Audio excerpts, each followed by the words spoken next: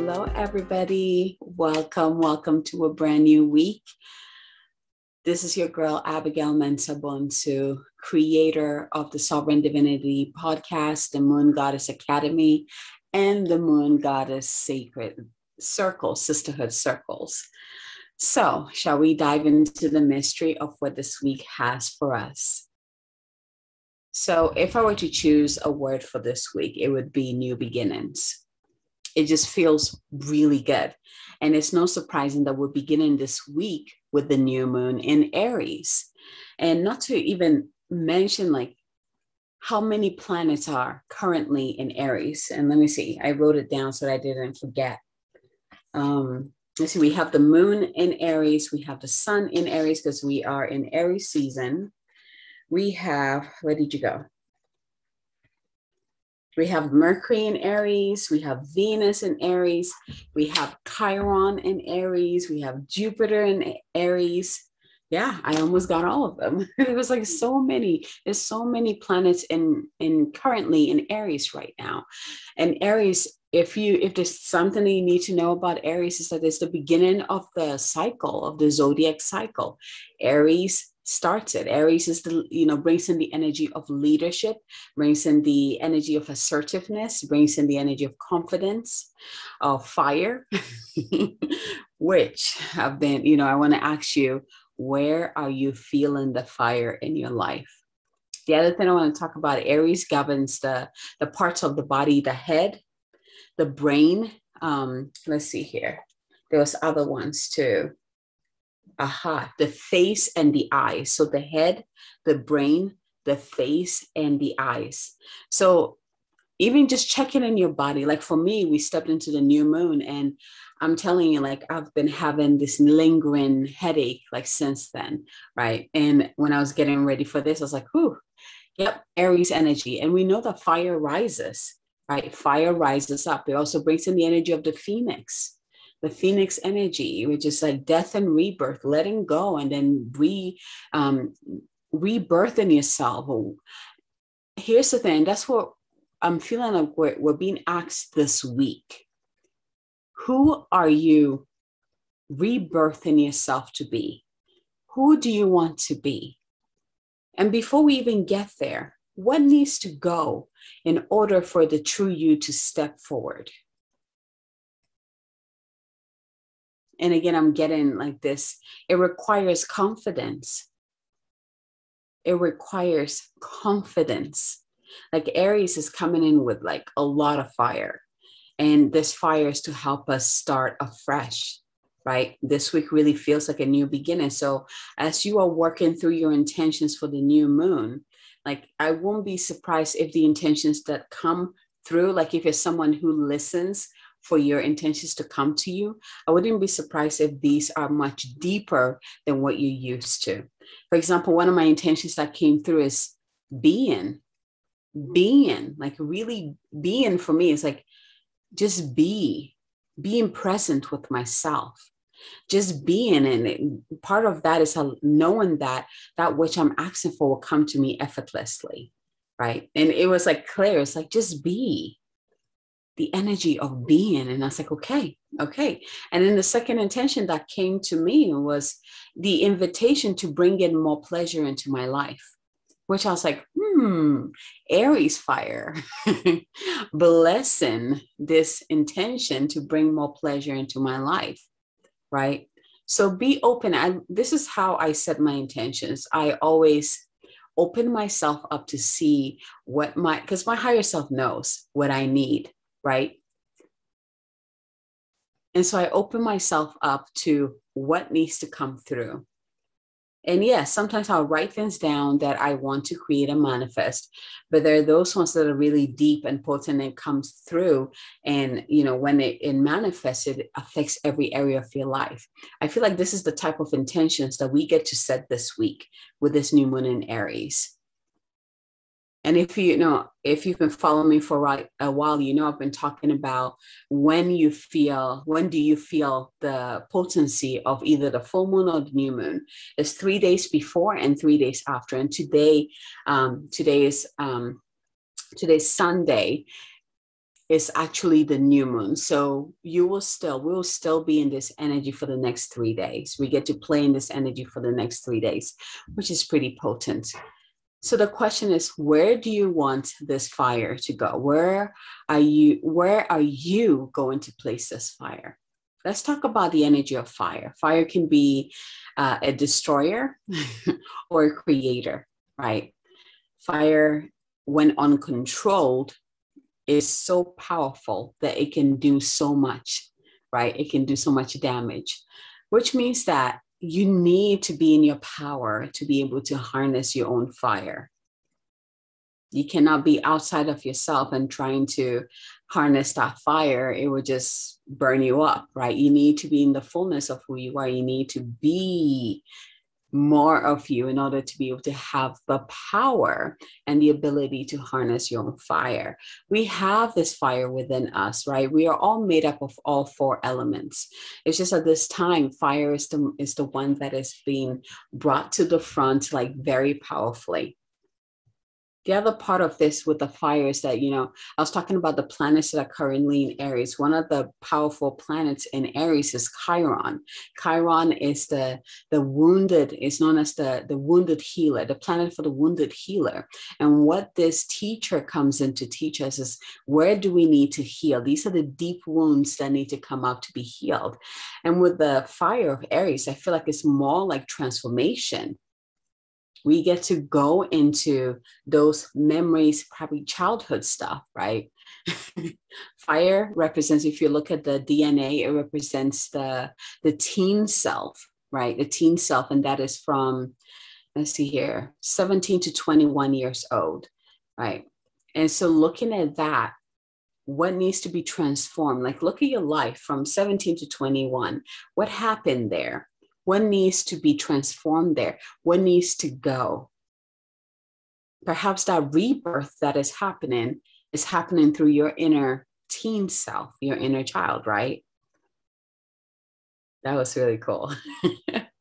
That is really cool. I love these mystery connections, right? Like bringing it back to our DNA. Fire represents our teen self from 17 to 21. When you look at your life in that chunk, what needs to go? Who do you need to transform yourself to be? Who did you wish you were when you were at that age? And then send that fire there. With that said, let's ask the question, where do I want to send this fire? This fire needs to be directed and shown where it should go. Otherwise, it's going to just take over, because that's just what fire does. It's expansive. It spreads, right? You cannot, trying to contain fires is crazy, right? So you need to direct it. Where do you want to send this creative energy, this creative power? Take an inventory of all the areas of your life. And you can even look, if you have an astrological chart, look in your chart. Where is Aries in your chart? Mine, I have Aries in my 4th house of home and family, right? So I know at this time, like that's going to be very highlighted for me. Are you an Aries? Are you a fire sign? You're going to be feeling this even more. Where do you need to direct the energy? And what needs to go? Because again, we're in the time of spring too, right? Where we're, spring cleaning, where we're able to release the old. We dust our houses, we mop our houses, we get it ready for the summer so we can get as much of that warm sun that comes through in the summer. Well, it's the same concept. Let's bring it within. What needs to go to make space for that sun to come through? The sun being Aries, the fire. What needs to go in order for the fire to come in, to make space for the fire to come in? So this week, really use this week to focus on that deep intentions. Focus on where you're feeling fire. And this is the other thing I'm noticing, is that this fire is already pulling us to where we need to put our attention. If you are listening, you know where you need to put your attention. One of the places highlighted for me with this new moon is like, oh my God, I need to take care of myself, like self-love and self-care. I feel like that has been amplified for me. You know, before, when it was just me, you know, before I met my husband, when it was just me, you know, you create a beautiful self-love, taking care of yourself. Like, there's such and things that I did. I bought myself flowers all the time. I went to go do my nails, you know. I would get massages, I'll get acupuncture treatments. And then I met my beloved, and I still, you know, that it still evolves, right? It's no longer just you. So it evolves into something more, because now instead of just a one energy, it's a two energy, right? And so I had to upgrade that.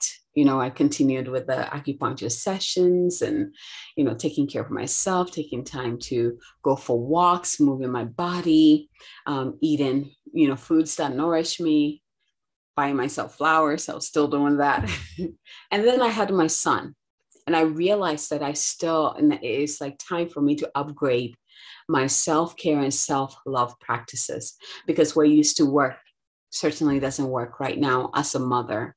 As a mother, I'm being called to even amp it up to the next level, because if I am not happy, if I am not thriving, if I am not blossoming, then no one in my household gets to experience the best of me. And I certainly cannot give the best of me to my son. And so I've had to, like, this whole week has been evaluating, what do I need? And I was like, God, I would love a massage. Like, I want reflexology massage, you know, like the one that massage your feet. It's like a Chinese therapeutic massage, right? It's your feet. There's a whole map there. I love that medicine. But I am craving that. I'm craving just getting an overall massage, right? Releasing all that tension, all that, you know, the stored stuff that we put in our body using massage to just melt it out, right? I have been craving just being in water. It's so interesting. But it's like, I've been just evaluating, what do I need? I need to eat. I need to, you know, like, that's one thing about, you know, all you mothers and fathers out there listening to me, you know what I'm talking about. You get so busy with the family that sometimes you forget about yourself. You know, sometimes I forget to eat, and I don't eat till like in the afternoon, and you know, I'm anxious. I am not a happy camper because I am hungry and my body is starving, and I'm thirsty, right? I need to hydrate myself. So all of this is like, I need to amp up that, and that has been very much highlighted for me. What needs to be pushed to the next level? So self-care, self-love. Right. And now it makes sense with the intentions of more pleasure, welcoming more pleasure into my life. Right. What was the first one?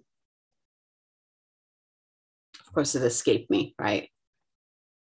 But yes. So if you pay attention, you'll notice that Aries is already directing you to where you need to place your energy, where you need to put that fire right now, or where the fire wants to go. Where the fire wants to go. Pay attention to that. Take some notes, right? Okay. So with that said, let's go ahead and get centered and ready to receive this week's messages, which I am using. I got a new deck from a soul sister of mine. She was part of the Light Summit and the Light Language podcast. And she just came out with these beautiful oracle. It's called the Infinite Self Oracle cards. I don't know if you can see it, and they're just beautiful. I love how simple they are. The imagery is just stunning. The words are so captivating. So I'm really excited to share this with you guys. And I love the title of The Infinite Self. Yes, we need to be connected more and more to our infinite selves, which is the higher self, right? And beyond. So go ahead and place your hand on your heart and go ahead and breathe into your body, breathe into your heart.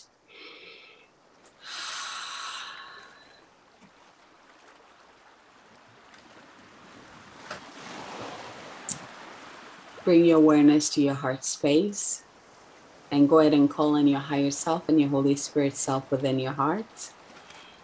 And see the essence, your light, your fire step into your heart and ignite your heart fire like a bonfire.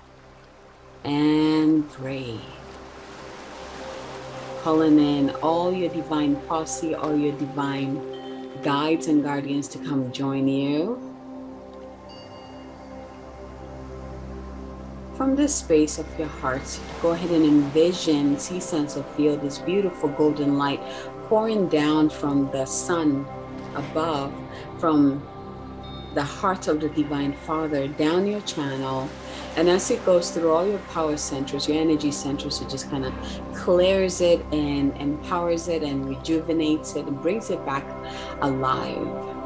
When it gets into your heart, it just kind of like pulls or pours into this cup, filling it until it overflows. And it overflows into every area of your body, every cell, every muscle, wherever your body, like wherever your body needs it the most, it just goes there, just flows through your entire being. And breathe, drink it up.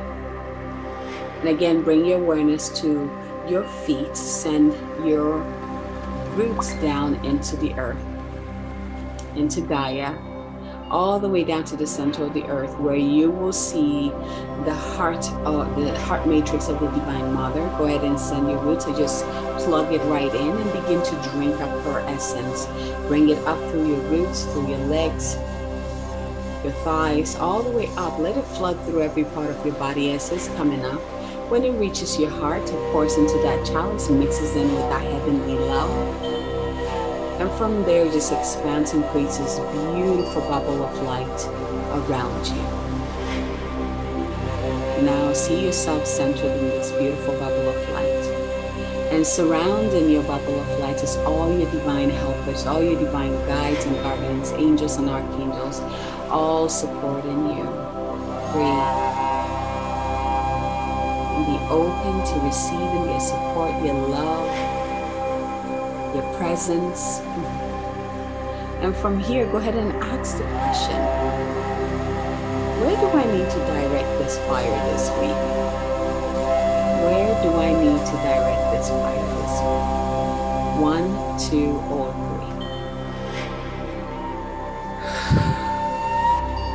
And once you have received this, your number or numbers, go ahead and open your eyes, still staying present in your heart, open and ready to receive your message for this week. All right. Ooh, I love these cards. Are you ready for this? Okay. So if you were called to card number 1, this week you are being, well, what am I looking for? Okay, here's your card. The Divine DNA. That's what it says. Divine DNA. Look how beautiful this card is. So this week is all about spiritual upgrade. So you will be receiving a spiritual upgrade this week, which makes a lot of sense with the energy of fire, right? Yes, please. Here's the message for you. We evolve from the inside out. The alchemical fires of transmutation. The biochemical changes allow you to embody the divinity in your humanity. Very important. Celebrate the perfection of imperfection in your humanness. You are a divine work of art. Celebrate the totality of yourself. Let me read this again. So card number 1, this week is all about spiritual upgrade. It's about DNA activation. So we are receiving those sun codes to activate more of you if you're drawn to card number 1. So the message is this: we evolve from the inside out. The alchemical fires of transmutation. The biochemical changes allow you to embody the divinity in your humanity. Celebrate the perfection of imperfections in your humanness. You are a divine work of art. Celebrate the totality of yourself. Card number 1, Divine DNA, spiritual upgrade. Beautiful. If you were drawn to card number 2, this week is all about rebirth and new beginning for you. Woo! Right? Perfect. Again, perfect in alignment with the new moon in Aries, right? I'm telling you, it's a potent, potent week. So here's the beautiful card, rebirth and new beginning. And here is your message. You are emerging from an exploration of the depths of your soul's wisdom and essence. It is time to return to your life with this deeper knowing of your purpose in the world. Be confident that you have embodied your next level of evolution. Just take that in. Just take that in. Rebirth, new beginnings, card number 2. I'm going to read it again. You are emerging from an exploration of the depths of your soul's wisdom and essence. It is time to return to your life with a deeper knowing of your purpose in the world. Be confident that you have embodied your next level of evolution. Card number 2. Beautiful. All right. Now let's move on to card number 3. This is the card that called to me. These cards are like moving on their own. It's crazy. All right. So card number 3, if you're drawn to card number 3, your card is the heart chakra healing, and it says love. So here's the thing. They're all these cards represent an aspect of fire. Right? The heart is, I talked about this, I think it was like last week's energy forecast. The heart represents fire, water, right? It's the aspect of fire and water. Fire coming from above, water coming from below. It's beautiful, right? And then, fire also, the heart represents love, which represents fire. I mean, it's all aspect of the element of fire. So if you're drawn to card number 3, look how beautiful this card is. And this is my card. It has like 2 white tigers in there. I love it. It has the angelic wings and also the infinity. Look at that. Beautiful. All right. So here's the message for us, those of us who received card number 3. So again, it's about heart chakra healing. You're going to be focused on opening your heart and healing the heart wounds and expanding your heart to receive even more. This card has to do with love. So here's the message. Awaken your Bodhisattva self. Awaken your Bodhisattva self. So Bodhisattva is also saying awaken the highest version of yourself, the God self, right? Draw on the unconditional love and compassion of the sacred self seated in your heart. Emanate grace and forgiveness to live life with an open heart. Sit cross-legged with eyes closed. Breathe in pure white light and exhale dense energies. Ooh. So if you're drawn to card number 3, do this with me. Just close your eyes and imagine you have this beautiful luminescent, pure, just beautiful bubble of light around you. Begin to breathe in that white light. Breathe it into your being. Breathe it into every cell in your body, every organ in your body, everywhere that you feel like you need to release. And when you breathe out that tension, the dense energy, the heaviness, the weight. Just breathe it out, let it go, and see it transmuted by the fires, the divine fires that surround you. Let's do this a couple of more times. Breathe in light. Breathe out the dense energies. Breathe in light. Breathe out and let go.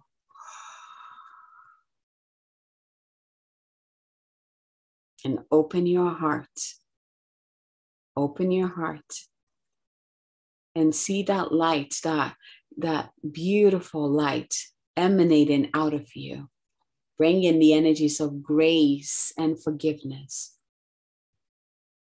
Let it radiate out of you.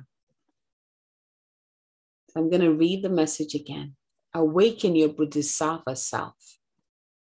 Draw on the unconditional love and compassion of the sacred self seated in your heart.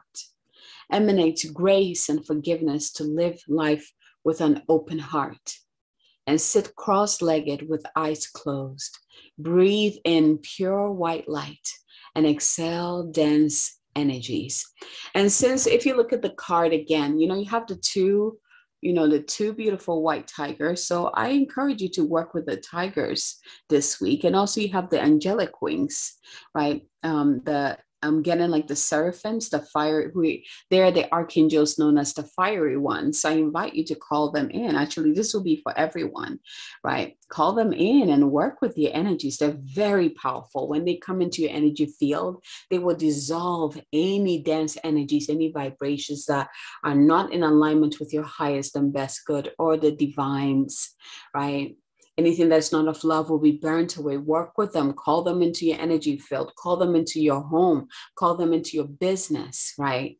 Just call the angels in. Bring their fiery energies into your being to awaken your own angelic fire, your own angelic beingness. What a beautiful message we've received this week, right? So let's just run through real quick. If you're drawn to card number 1, this week is about DNA activation. And also let's see here, so it's spiritual upgrade for you this week, right? Beautiful card. You can see the DNA there. You can see the spiral symbol, the triangles of us above, so below, right? Connecting the two aspects of ourselves. Beautiful, beautiful, beautiful. The second one, again, bringing in rebirth. If you're drawn to card number 2, rebirth. This week is all about rebirth and new beginning. And if you look at the image, we have the element of water in here. I love the image of the women. You see this one here as she's reaching, she's connected to her star, her divine starlight. I love this image here of the woman, in total surrender, in total communion with all that she is, in ecstasy, actually, in pleasure of who she is. Like, it's beautiful, beautiful, beautiful. And then the last one right here. And also, we have look at the colors too. So we have the red. You can work with these colors this week. The red for card number 1. We have the light blue for card number 2. And then we have the green, right, for card number 3. I could there's so many messages. This is how I love to work with cards, is that I go beyond what the messages say. And I look at the colors, I look at the imagery, and this is even how I teach people to use the tarot, right? Instead of just them, going on the internet, finding the meaning of the cards. Like, I want them to look at the cards and see what stories come up for them, and because it's so powerful, you end up receiving exactly what you need when you do it that way. Of course, you can read it, you can read the interpretation and kind of find or highlight the ones that stand out to you. But there's nothing like looking at a card and letting it tell you a story, right? It's powerful, powerful stuff. So this week is all about fire. Fire, because very soon we're going to be stepping into Taurus season, right? Coming soon, but we're still in the fire season. We have this new moon really helping us to welcome the new, helping us to set the new stage for the new cycle in our life, and also in the bigger what am I looking for? The bigger life, in the bigger world, right? We have the opportunity to really ask for what do we want to experience and set good intentions, powerful intentions. But also we have the opportunity, because this is the energy of fire we're working with, just like the phoenix rising, right? Use the fires to go within to burn away anything that no longer serves you. All the dense energies, all the dense vibrations, all the contracts and the vows that you've said that no longer serves you, right? All the cords that are still attached to you that are draining your life force. Use this fire to transmute and burn away anything that's not for your highest good. And use the fire to step back into love, the unconditional love that you are. Powerful week. So I would love to hear from you. How did you feel as you were receiving this message for this week? I feel like we don't even need light language this week. Like just this transmission takes care of everything, right? Like we have the seraphim archangels here doing the thing with us this week, which if you would like to work with them again, you know, when it comes to the angels or the masters of light, they're not just going to jump in, you know, against your will. You got to call them in. You got to choose to want to work with them, right? They will never go against your will. So if that is something that calls to you, then call them to come into your being, your life, your house, to work with you with your fiery energy, right?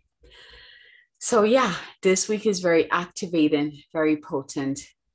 Tap into that energy, direct it. Remember, you are the creatrix, the creator of your life. You have the power. Harness that power of fire.